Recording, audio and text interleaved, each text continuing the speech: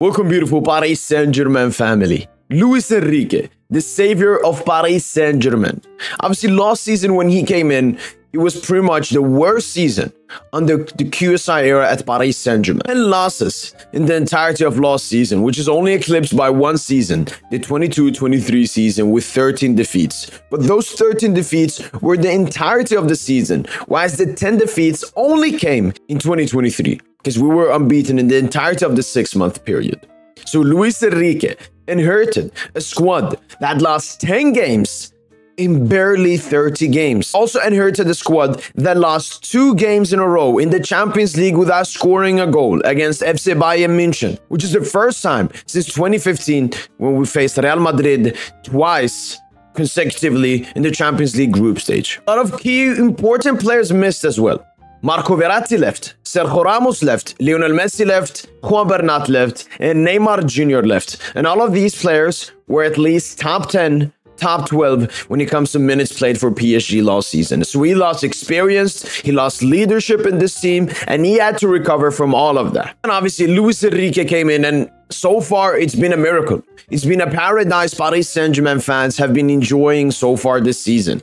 When it comes to Ligue 1, we obviously top every single stat metric in the entirety of the league. And I mean, that is not that hard. With the budget that we have compared to the other teams, it's much easier for us to compete and, win all the games, have the best goals, assists, goal creating actions, everything, all of that when it comes to Ligue 1. But the surprising thing is, and how shocked a lot of people would be when they hear this, is the stats that we dominate, or at least are in the top 3 when it comes to the Champions League. XG, non-penalty XG, XAG, non-penalty XG, plus XAG, progressive carries, progressive passes received, passes into the penalty area, and key passes. Luis Enrique has made Paris Saint-Germain into a dominant side, not just in Ligue 1, but also in the Champions League. Paris Saint-Germain have also not lost a single game since that 2-1 defeat to AC Milan back in November. That is 25 games unbeaten streak, which also means that we've only lost 3 games in the entirety of the season, which is the lowest since the 15-16 season, and is only eclipsed by the 13-14 season in this time period in March the 20th. And that's why Paris Saint-Germain are currently aiming for the quadruple.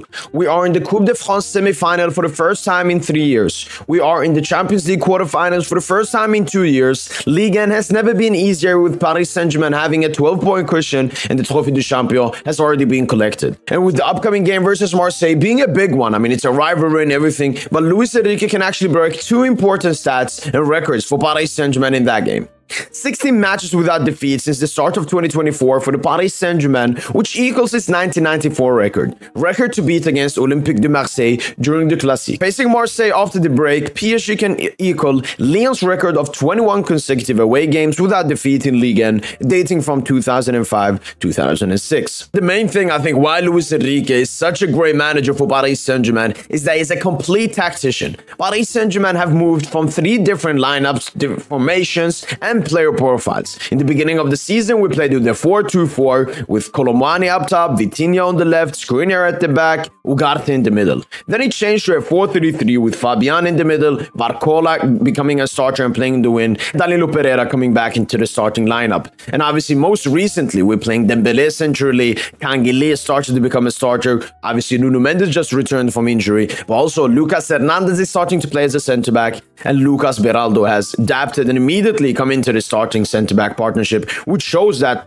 Luis Enrique will change the team, will adapt the team, no matter their profiles, no matter the money. And obviously, this also means benching 4 of the most expensive signings in Paris Saint-Germain history, including Gonçalo Ramos, Randal Colomwani, Manuel Ugarte. Obviously, we received Milan Skriniar for free, but he's still a world-class top player. But he's been benching all of these guys this season who have an accumulated price of 200 million euros. When it comes to his relationship with Nasser Khalifi and Luis Campos, when it comes to the transfer, it's been a bit weird. When it came to the summer transfer window, we had a list of mid-signings, including Randal Colomwani, Manuel Ugarte, Skriniar, Asensio, Gonçalo, and Dor. But then we had the good signings of Ousmane Dembele, Bradley Barcola, Lucas Hernandez, and Canguilhe. But this January proved that their relationship is just getting better with time. And it's hard to sign the best and correct players in a summer transfer window when Campos and Lucha have barely had 1-2 months to talk with each other. The January window, obviously, we saw Lucas Beraldo and Gabriel Moscardo signed to Parisian club, and both of them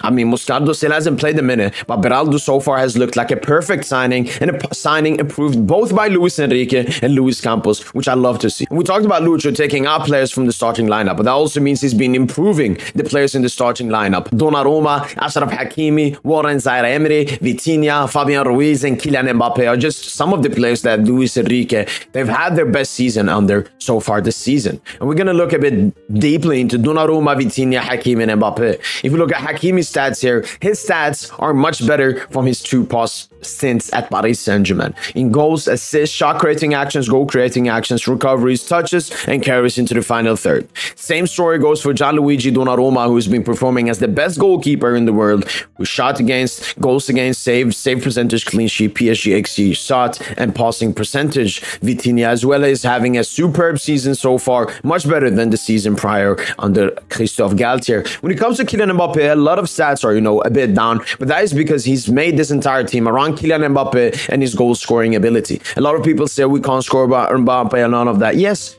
that's because the team is built around Kylian Mbappe getting all the goals for us, and he's scoring a goal at every 1.17 goals per game, which is the highest he's ever had in his career, apart from the 18-19 season, which just shows that Luis Enrique is getting the best out of every single player at Paris Saint-Germain. Some of the players are just not good enough to be in the Luis Enrique system. The thing I want to end on is how Luis Enrique has finally made Paris Saint-Germain and his players into a team. We're finally a bit collective. Last season we had the South American gang, the French gang, the gang. We don't have that this season. This season it's collective. Lucho is the leader, and he is the ultimate boss leader ever since Mbappe made the decision to leave Paris Saint-Germain. And I absolutely love this. The manager should be the leader. The manager should be the boss. He should be making all the decisions he wants without consoling with any players like Galtier and Pochettino did prior to him. And we finally look like a serious team, and that is why the Champions League is closer than it has ever been. Luis Enrique, if he manages to beat Barca and Atletico Madrid, which is very favorable in Paris Saint-Germain's hands, he will reach the Champions League final, something this club has only done once prior to his arrival.